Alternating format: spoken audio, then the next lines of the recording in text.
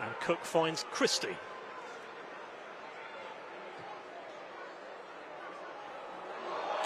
And there's the opener as well, and the Cherries have scored. It was a really good header, to be fair. And inside the first quarter of an hour, Bournemouth have drawn first blood.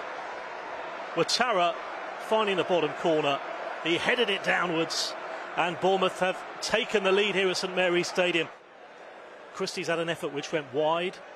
A couple of other attempts as well for Bournemouth. And this is when they are going to play it at the back, and sometimes it will get risky. Here's Solanke. And Christie makes it two. 2 goals in the space of 2 minutes. They were trying to play it out the back. Yes. Bournemouth win it back, and they take advantage. And this time it's Christie.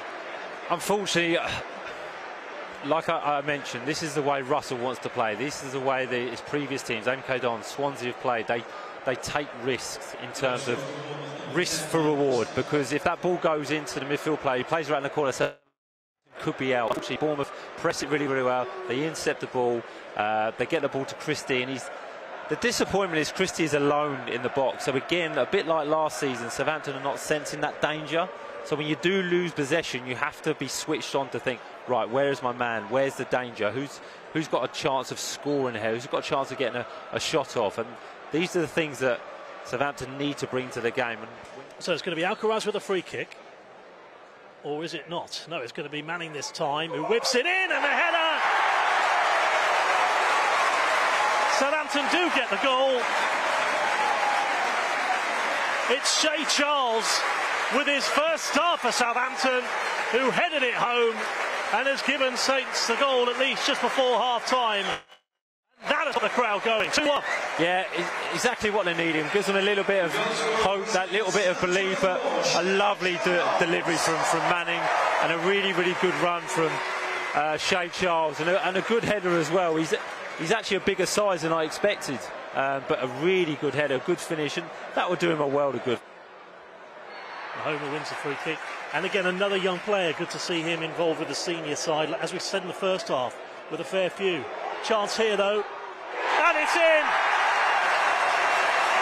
He's only been on the pitch for a few minutes, but Stuart Armstrong has made it 2-2, and they have come back from 2-0 down.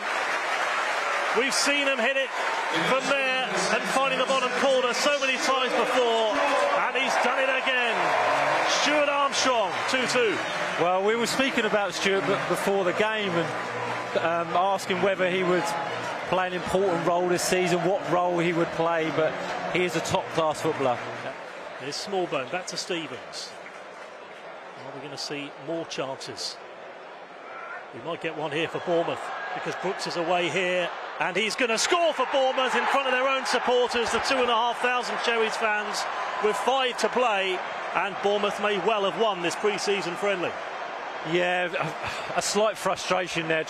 We were complimenting Southampton how well they've done to come back in the game.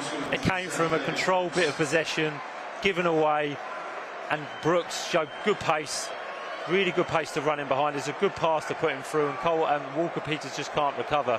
But it comes from Southampton losing possession and being out of position and not being able to recover quick enough.